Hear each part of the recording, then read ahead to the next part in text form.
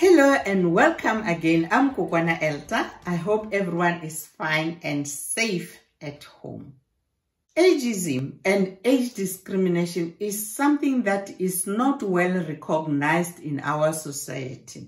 But with more and more older people as the population ages, it is an important subject to talk about. For older people, their bodies may have aged, but their mind remains young, even younger with different people. That's when people say age is just a number. No older people like to be treated as old or called old. It leaves them depressed with a feeling of being a second-class citizen. This age discrimination is rife.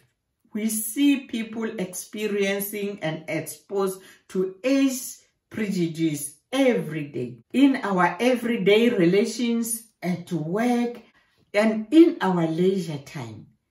People are told they cannot socialize because they are old. No social media is for young people. No Valentine's Day is for young people. They cannot dress like this, and this is for young. They cannot do 1, 2, 3. Oh, the list is endless. They can only be told to stay at home and look after the grandchildren because they are retired. Oh, no. When you think of older people, think that they are people rather than older people. Address them the way they would love to be addressed. Ask them. Others will want to be addressed by their status in the society. They would love to be called Mr., Mrs., Doctor, or myself, for example, I would love to be addressed as Kukwana Elta because I am a grandmother. People have got different reasons to want to be called something. Because you might call someone of my age Kukwana, only to find that you are offending them or you are depressing them because they've never had children that they wanted to have naturally.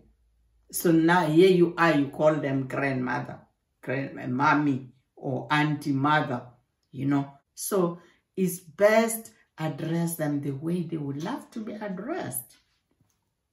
You know, these people are capable.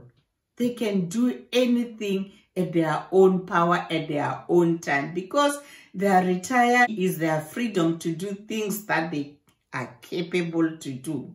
They are capable.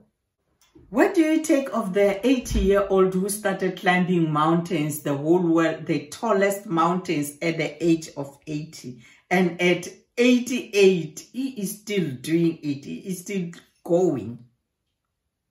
They are capable. Who said they cannot occupy top jobs as long as their minds can?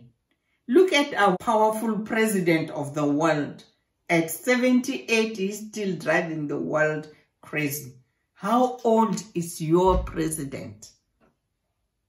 So, these people just want us to respect them, recognize them for who they are and their statuses they hold in this society.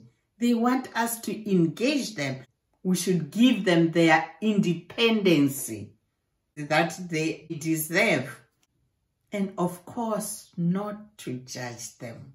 So, my appeal to the society is this. Let's avoid this generational divide. An older person is a person. Let's treat everyone same, equal, and with respect. Remember, you may be young now. One day you'll be blessed and be old. So, changing your attitude about age at the moment will benefit you in due course. So if you like this talk, subscribe to this channel and stay tuned for the next video. Bye for now.